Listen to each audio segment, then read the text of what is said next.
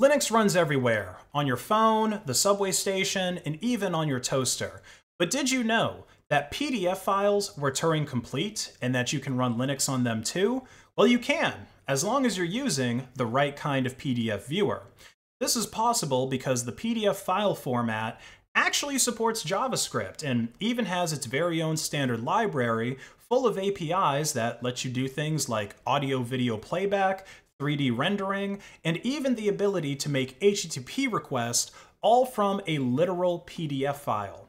Now, most PDF viewer programs don't support JavaScript, or they certainly don't support executing JavaScript by default, because obviously that's a huge security concern. You can pull off a lot of nonsense on someone's computer with malicious JavaScript that is not being sandboxed correctly. So that's where Chrome, or the Brave browser in my case, comes in. It has a JavaScript engine, and it supports opening PDF files. Now, something like this could probably be made for Firefox as well, because it also has its own JavaScript engine and its own PDF engine, but the developer of this project was just targeting the Chrome browser. Now, the Linux kernel is of course written in C and not JavaScript. So to get this working, the developer of this project used an older version of mscripten, which these days is used to compile C and C++ code into WebAssembly. But the version that they decided to use targets asm.js, which is a subset of JavaScript that C programs can be compiled to. So with this, he compiled a modified version of tinyEMU and embedded it within a roughly 6 megabyte PDF file that has a front end for interacting with this tinyEMU system.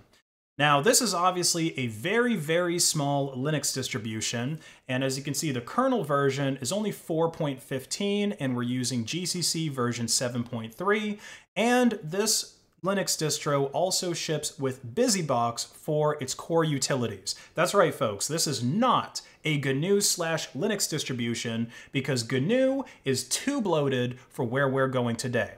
So once this finishes booting up, we're going to go ahead and play around in this crazy distro. As you can see, it is very, very slow to boot up. You can see the speed of the system here is only a few hundred kips per second, because of the many, many layers of abstraction that are going on here. But really, this is mostly due to the fact that the Chromium PDF engine has its JIT compiler disabled. That's the main thing that's apparently destroying this distro's performance. And I've seen in the issues of this GitHub repo that if you compile this for Firefox, it actually does run a whole lot faster, but like I said, the developer decided to only target Chromium browsers for this particular project. And I also think Adobe Acrobat might have the potential to be faster because, as far as I know, it's the only PDF program that actually implements the full JavaScript library. So it would be interesting to see what kind of fuckery could be done with running Linux inside of a PDF there. So needless to say, there's a few limitations that we have with this Linux distro. There's also no networking in this because network requests are not something that are available inside of Chrome's PDF engine. You know, maybe that would be possible inside of Adobe Acrobat. This here is the virtual keyboard for interacting with the TTY. So I could click on L and then S and then hit enter to run an ls command here in the root directory, and you see that this just simple command by itself already takes several seconds to execute. But it's faster to just type here for your keyboard inputs, right? So we could do, why don't we CD back, and then for some reason, if I hit enter here, it doesn't actually enter the command into the TTY. I don't know if there's some like limitation here with that.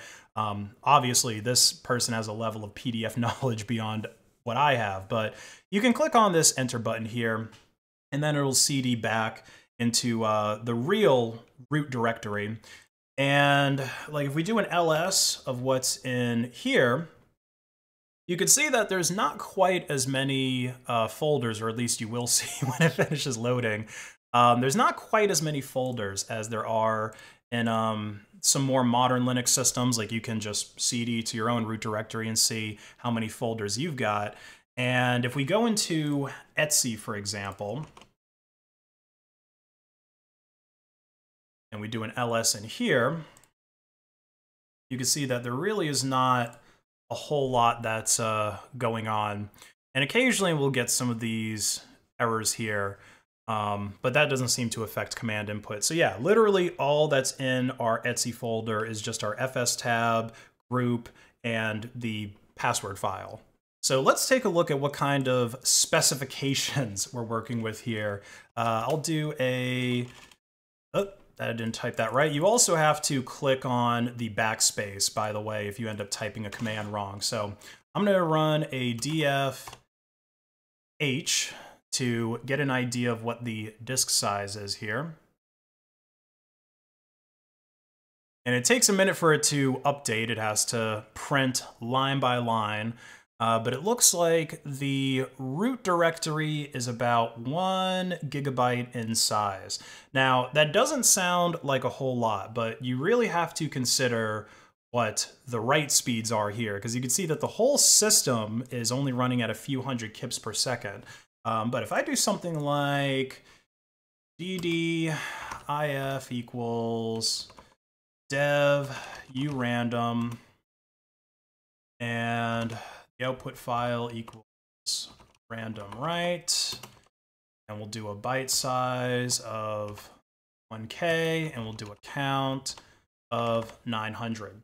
So basically, what this command is going to do, and I'll probably just record this in real time so that you guys can see, but basically, this is using dev urandom as our input file. So that basically generates randomness, not as good as what you would want for cryptography, but it's good enough for our own uses here.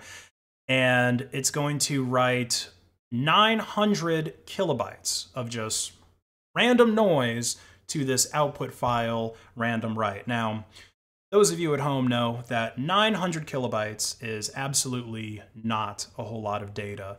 It's basically put our system into full throttle here as far as write speeds are concerned, and it's still going.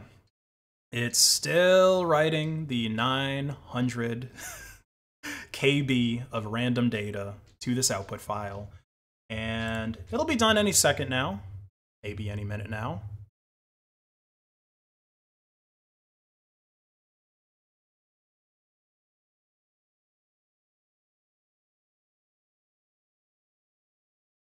Okay, and you can see now that I went ahead and sped the video up, because even I can't ramble long enough for this thing to write, that it took 114.9 seconds to write 900 KB. So we have write speeds of roughly 7.8 kilobits per second, or kilobytes per second. Yeah, unfortunately you can't get a whole lot done with this distro. It really is just a proof of concept. Now, if you're wondering where this data is actually being written to, because if I do a quick ls, you can see that it really did just create that file inside of my Etsy folder, and probably should have CD'd back so that it wouldn't have to print out all of these different files and folders. But you can see random write is right there. But this is basically, I'm pretty sure that this is just filling up your browser's cache, especially this particular file here, because this is actually what's opened up on the developer's website. So this is linux.pdf running from linux.doompdf.dev, and that's actually a reference to another project that the developer of this created, which is running the Doom game inside of a PDF. Yeah, of course, that's something you can do as well. So I'm pretty sure that this 1 GB disk size limitation is just to avoid causing any issues in your browser by using up all of his cache. Now, this is actually a 32-bit Linux system that I'm running here. So you could technically have up to, I think it's 4 GB of disk space there.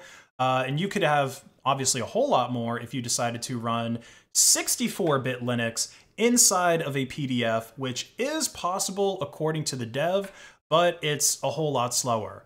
If you actually wanted to build and run that yourself, whether you wanted to build the 64-bit or the 32-bit one, you can download everything from this repo and then run this, or I think you got to create a Python environment first. But anyway, you run this build script, and then you change the bits here at the top from 32 to 64-bit.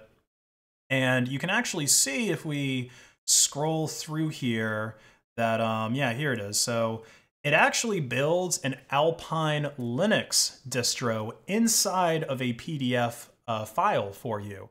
But for whatever reason, I wasn't able to boot it up. I was getting some errors in my browser, and I was using Chrome and Brave, Chromium-based browsers like the dev told us to, and I just couldn't get it running. So that's why I'm using the 32-bit version here.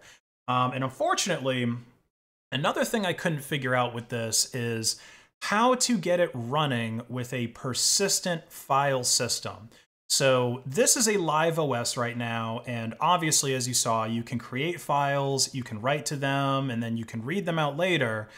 But when you reboot this, all of the changes are gone. And that's even the same thing if you build your own distribution inside of the PDF using what he gave us.